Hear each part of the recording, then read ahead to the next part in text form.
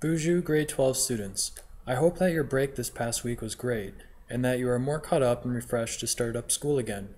The next couple of weeks are going to be very busy, and so please make sure that you have caught up as much as possible in the past 6 weeks so that you are able to devote as much time as you can in the following weeks. This week, we will be writing a research paper. Similar to the last paper that you wrote in week 4, you will be writing an essay. Here, I will guide you through preparing to write your research paper, as well as editing and revising your work, creating a works cited page, as well as submitting your final draft. This entire week is pretty much dedicated to this research paper, so it is very important that you keep up with it each day, and ask me or your mentor for assistance when necessary.